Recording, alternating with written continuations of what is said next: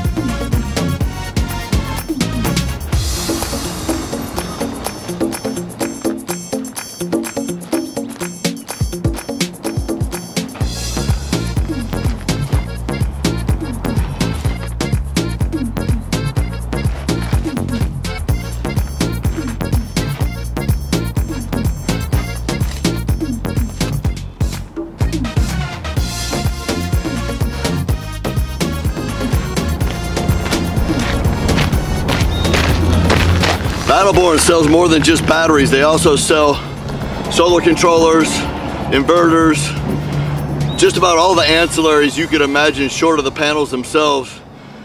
I just loaded up 6 batteries. I'm about to unbox an inverter, but with all the gals waiting for me, there's no way I'm gonna have time to install this here, nor would I really even want to. Let's head down to Mexico. I'll put it in there and I'll show you the process. I'm pretty pumped. I got the Victron inverter that they sent me that they felt was best for my needs. I filled out a form listing everything that I use, all my power, and pretty much the cycles under which I use it. And they suggested I get this inverter they sent me out. Huge thanks to Sean, Diane, everybody down at Battleborn for getting me started on this stuff. Can't wait to get it installed and see how it performs.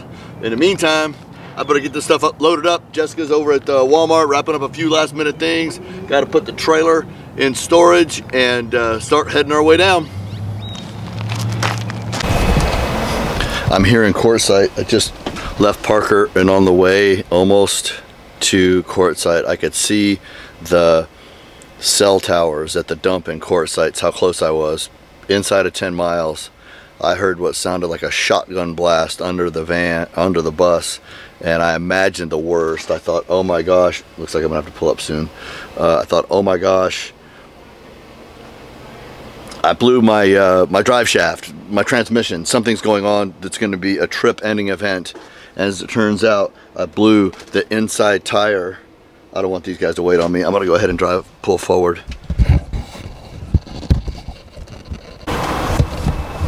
I'll see if he's cool with me parked right here. At least this way it gives him a chance to be able to walk through and get around to the tire. But what happened was it just exploded, and I thought, oh my gosh, the bus even wiggled a little bit. Fishtail on the road. Anyway, here's what it looks like.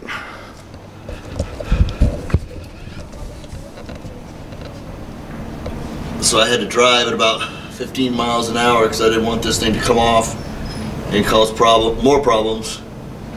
I've got reading glasses on and prescription sunglasses. The glasses that I ordered from Zenny Optical keep falling apart. So I got new ones that were the right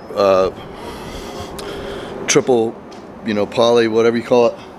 But they keep coming apart. The frames keep coming apart. So now I'm resigned to this and these until I figure something out. I have my prescription. Savannah's crying because she wants to always be with me. I have my prescription on my phone. I took a picture of it, plus I have it in the bus. So maybe I can get glasses when we get down there. The first place wanted $525 installed. This place wants $411. The last time I got a tire, I got one in Bend, Oregon for $75 installed in really good shape as a used tire, and that tire is holding up just fine, so I have no regrets about doing that. But it looks like I'm eating on this one. Here comes the guy. We'll have to talk to him. Hey, how's it going? What's that? So it's just basically a kid that's going to put the tire on. I'll ask him if he doesn't mind being on the camera, but it's just a guy putting a tire on. The main thing is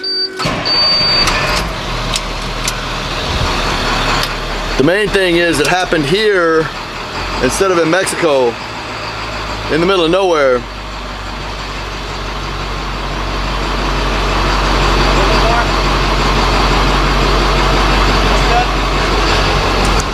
We're about to cross some huge expanses of nothingness, and so this is the perfect time for it to happen.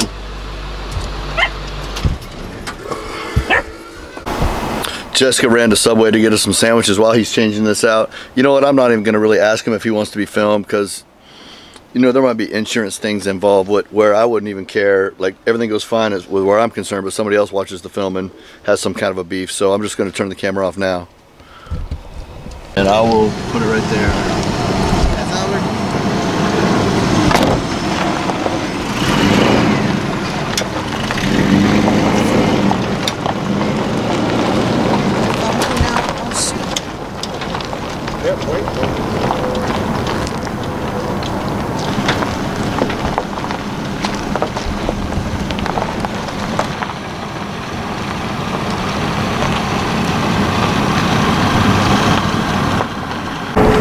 Big thank you to Dale from the van build for helping me on getting the trailer off of the bus and onto the Astrovan here at our storage facility.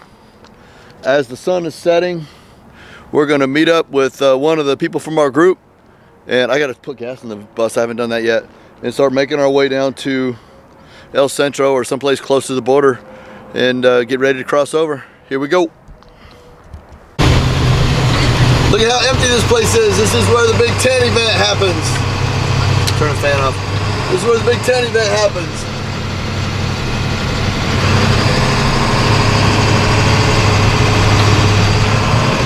Oh, that whole area is filled with people usually. There's, I think, Candy Tools, they're gone. The porta potties are still there though. I gotta move that curtain next time we stop so I can see better.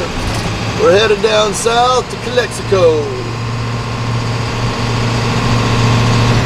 And as you can tell by the shadow that's being cast by the bus, the shadows are long because the sun is low.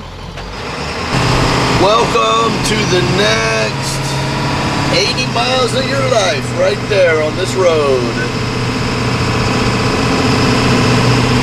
Jessica is sitting in the back. And we are off to the races. Never thought it would happen. Okay, I'm just gonna go with the light in this situation.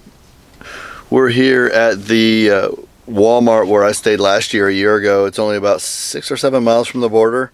Just got here, it's about, I don't know, 9:30 at night. I'm pretty tired, going to get that tire fixed unexpectedly, just the stress of dealing with that. And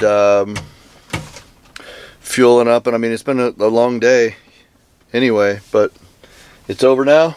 I'm gonna put the curtains up in the front, and tomorrow we meet up with everyone and still need to exchange US dollars into pesos. Here's what it looks like out the front.